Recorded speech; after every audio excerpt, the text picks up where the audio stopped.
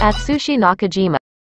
One of the main characters in Bungo Stray Dog is inspired from a Japanese author who have the same name. Atsushi Nakajima was born on May 5, 1909, at Tokyo. He was well known for his works like Moon Over the Mountain and Light, Wind and Dreams. His works themes of fate, isolation, self-doubt, meaning of life and nature of human existence. We can see a lot of these themes through the character of Atsushi. Before he was recruited in the armed detective agency, his life was in misery. Growing up in an orphanage where he was abused physically and mentally, he continued to question his self-worth and existence. Atsushi's ability, Beast Beneath the Moonlight, enables him to transform in a powerful white tiger while maintaining his humanity and ability to speak.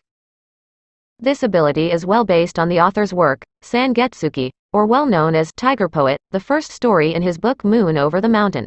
The Tiger Poet is a story about a man who desired to be a poet but unfortunately he failed and ended as a government official.